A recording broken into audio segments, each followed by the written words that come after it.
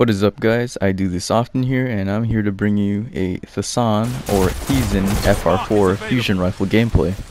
Not really sure how you pronounce it, but I just want to show you guys how much of a beast this gun is.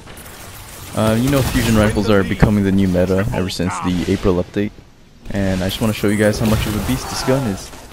I actually got this from an armsday package for today. I've been saving it, and this one nearly has max stability and max impact.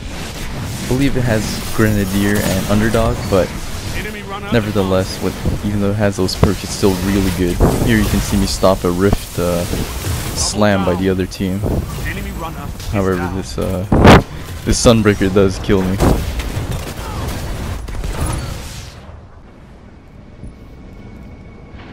But yeah, this fusion rifle is amazing. If you ever get a chance, pick it up. It's an Omalan fusion rifle. I actually was not a big fan of Omalan weapons for Destiny, but I've grown to love this weapon. I really like the pan array and the I forgot what it was called, but it wasn't an Omalan fusion rifle, but now I love it.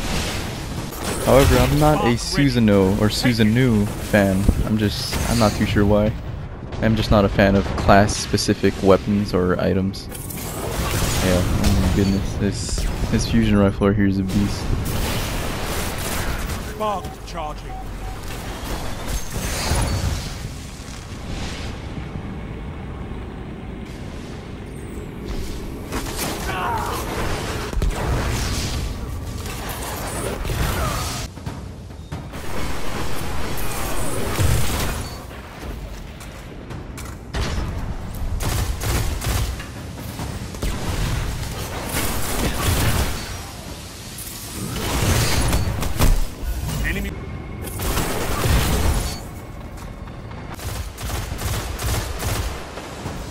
Enemy runner near.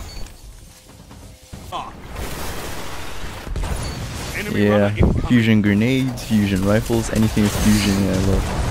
No, I'm joking. Yeah, just chucking a bunch of grenades here and there. Some Thesan shots. Its charge rate isn't bad at all. Even though it's a bit slower than some fusion rifles, it still manages if you time it right. Yeah, at a certain point I get like a triple or a quad.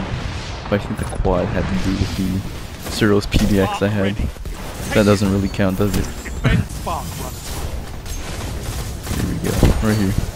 1, 2, 3, 4. Thanks guys for watching, I appreciate it. Stop by next time. See ya!